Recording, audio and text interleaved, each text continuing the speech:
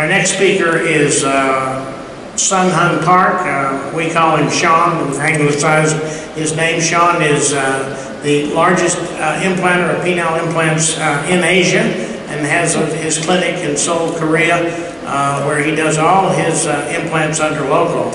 Sean has been one of the pioneers of the new subcoronal incision. You know, this operation of penile prosthesis has been around for more than 40 years, and here we have a new incisional approach, and Sean has been one of the pioneers of it. So, Sean, if you'll come and give us a paragraph about why you like this particular approach.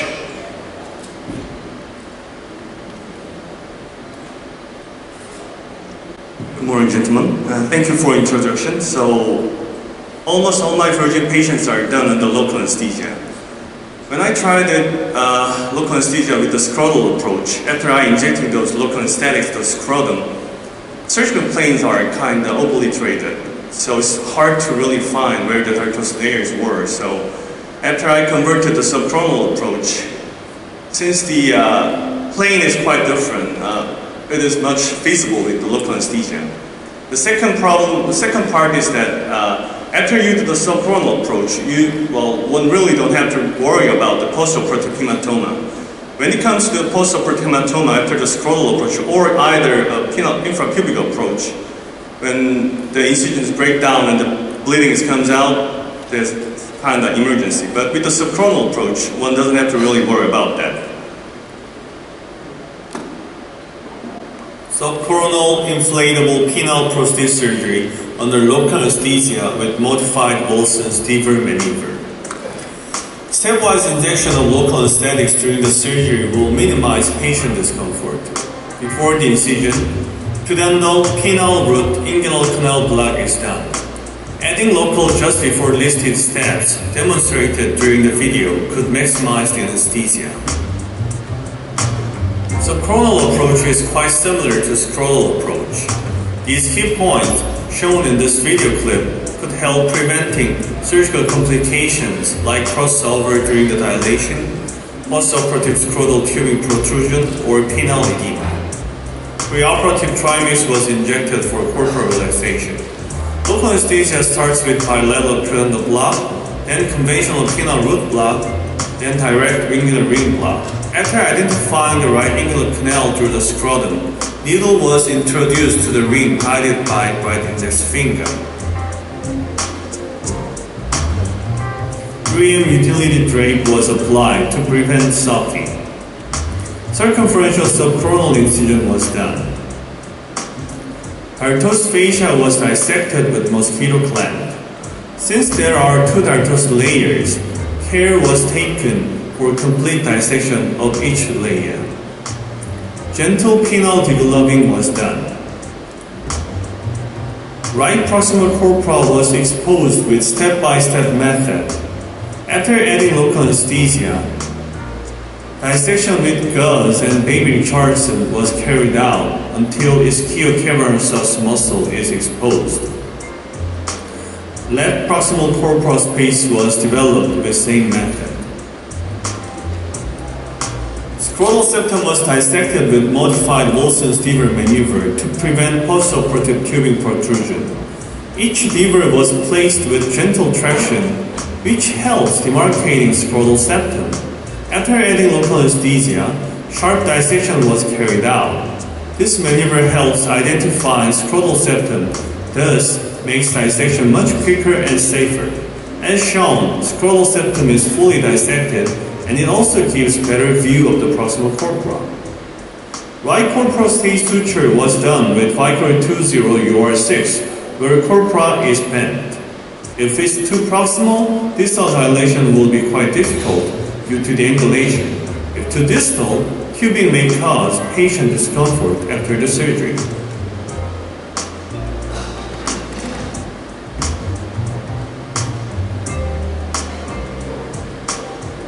After adding 2 ml of local anesthesia to proximal corpora, incision about 1.5 cm was done with 15 blade.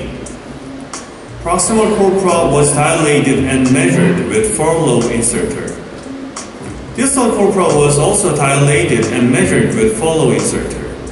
When dilating distal corpora, penile axis should be aligned to prevent crossover. Same was done to left side, and cylinders and reservoir were prepared according to the measurement. Reservoir was placed at right radius space.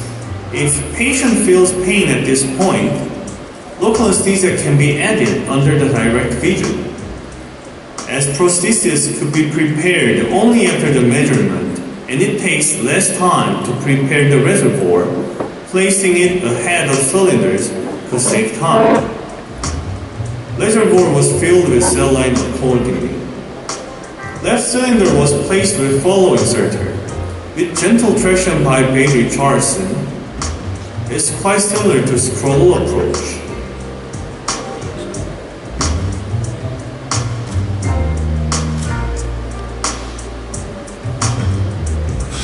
Stay suture was tied and cut. Same was done to the right side.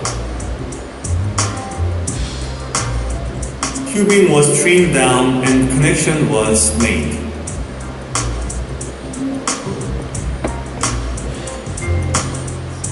Pump was placed to mid-scrotum.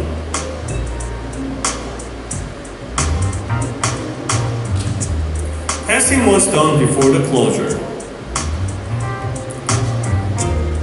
Tartos fascia was marked with mosquito clad for meticulous repair.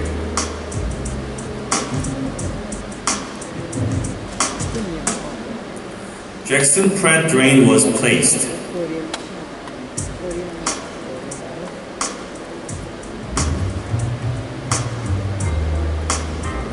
Continuous suture with 5.30 was done to repair the tartos layer. Skin was repaired continuously with nylon 50 separately from the tartos fascia. Compression dressing was applied for a day. So actually, in April of 2015, our Federal Drug Administration, known as the FDA, approved placement of the coloplast reservoir in an ectopic or high submuscular location. So in our country, it's perfectly legit and no longer considered off-label. So we're going to stop right here, and this will give you an opportunity to address any questions that you might have had from the previous 7 videos. And while you're thinking of your questions, I'm going to give the faculty an opportunity to comment on anything they'd like to say. I think, David Ralph, didn't you have a comment you wish to say?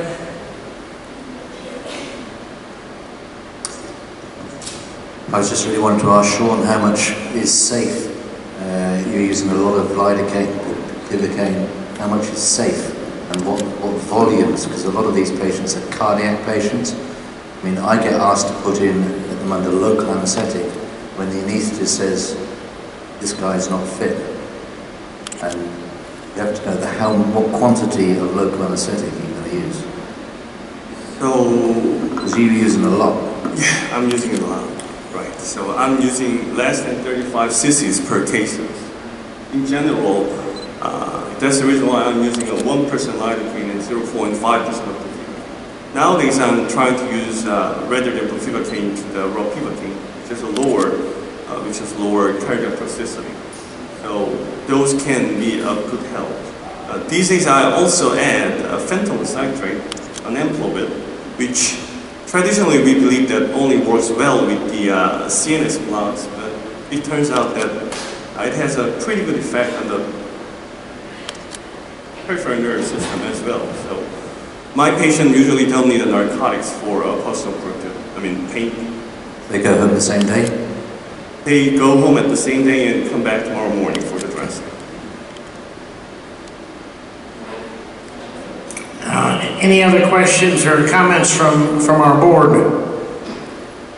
Any comments or questions from the audience? Oh, wonderful. So Steve, I got one. Yes. Do you think, I like the way that your video with the ectopic, and then I think it was Darren's as well, with the laparoscope looking up. Do you think that should be common practice with the ectopic placement? because I've got a feeling that in the years to come we're going to see a lot of intra-abdominal reservoirs, and I already have seen a lot of very subcutaneous reservoirs, because presumably when you look down you should see the muscle belly anterior to you. One thing that I have not put in that video and needs to be stressed is that when you're palpating the pubic tubercle, you have to keep pushing on it until you get it squeaky clean. So there's no fascia, no scarpus fascia, no nothing.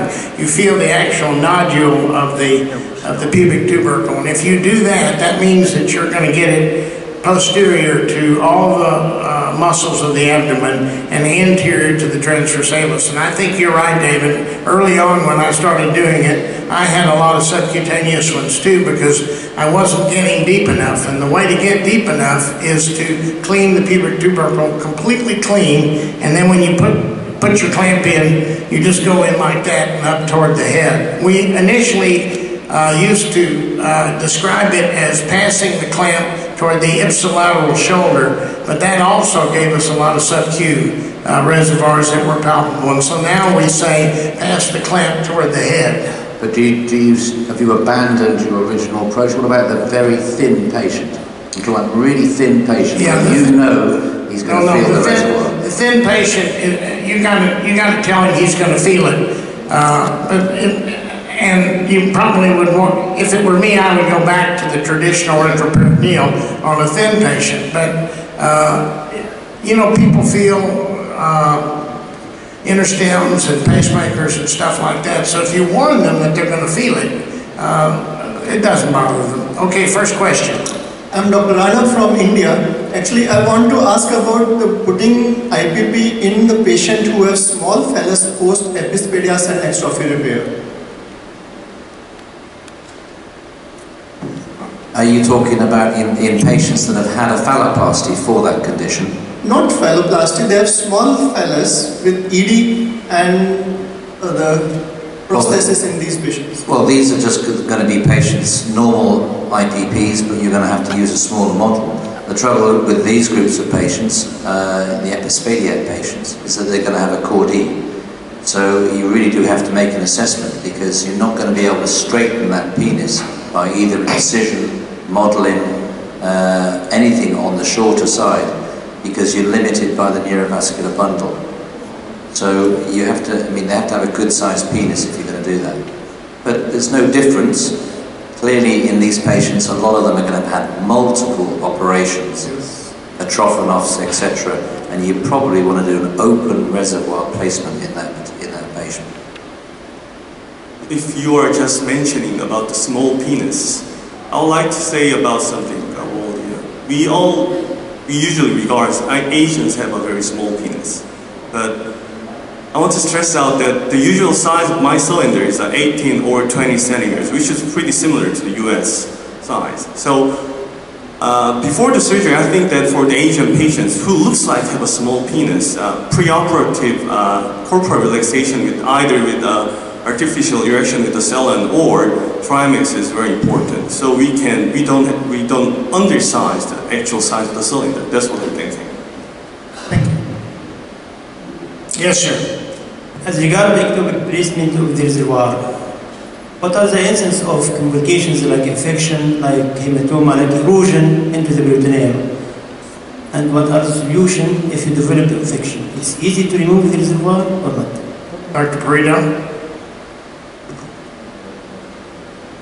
This is going back and actually addressing what Dr. Ralph asked as well as you're asking. If you look at patients with low BMIs and smokers, and this is an abstract that will be presented at the SMS, you'll find that you're going to have a higher incidence of migration into the peritoneum. When I say higher incidence, it's 2 out of several thousand, although we don't know if there's others out there. The transversalis is very, very thin in these patients with low BMIs and smokers. So, as you were referring to before, David, I'm sure we're going to see a higher incidence of reservoirs that might have migrated into the peritoneum. As far as higher infection rates, no, there doesn't appear to be any of those. As far as bowel bladder vascular injuries, the reason we're placing them high submuscular, whatever language you want to use, and I like Alan's language because it emphasizes to keep it medial and high. You're not going to have any increase in bowel bladder vascular. The only reason that I don't, ectopic on every, or high submuscular, whatever you want to call it, is because it hurts. It's very painful for the patient for about 2 to 3 weeks. But otherwise, you know, there truly is no other reason other than now this possible new delayed presentation of migration into the peritoneum, and that abstract will be at the SMS this year. Could the AV people put up the second 1B? Okay, Mohammed, you can give us Dr. Hasbos from Saudi Arabia. Okay, thank you. My question to the infrapubic approach: how easy can we access the distal corpora if we find severe fibrosis, Peyronie's disease, and some plaques? Because the usual classic approach for scrotal or penoscrotal, we can extend and go, and maybe under vision we can remove the plaques or something like this. So my question to the two experts who presented the infrapubic approach: how easy can this be done? As you're going to see in a little bit, that in Miami we approach these plaques through something called the scratch. And when doing this internal disruption of plaques via the scratch, we use a nasal speculum to gain access to the penis. We actually have in our hospital 140 millimeter nasal speculums to gain access to the end of the penis. So this can be done blindly? Blindly, as you'll see coming up in one of the videos coming up in a little bit. That would be the internal disruption of a plaque. Now, do you guys do a degloving or anything? Yes, so I mean there are certain steps you can use. As he was mentioning, the scratch technique. Rosello dilators can also disrupt the plaque internally. Dr. Wilson has got a double-sided scissor that can also be used for that. But for patients for which there is still problems distally, you can close the wound once it's in, and then you can actually do a counter incision, a deglove incision, occasionally.